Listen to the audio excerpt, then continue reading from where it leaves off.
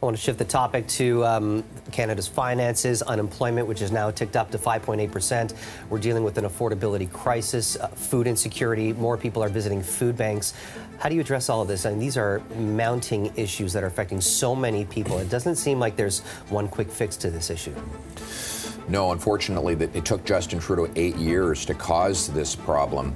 He has brought in a carbon tax, which drives up the cost of our farmers and truckers that bring us our food. His inflationary spending, which has doubled the debt, has caused housing and other prices to rise at the fastest level in 40 years. And now, of course, everyone's being hit with the interest rate hikes he promised would never happen. So my common sense plan to bring home lower prices is to axe the carbon tax. That'll bring down heat, gas, and grocery bills. We'll cap spending and cut waste to balance the budget so that we can bring down interest rates and inflation. We'll lower income tax so that hard work pays off again. You bring home more of each dollar you earn. And we'll clear away the bureaucracy to build affordable homes.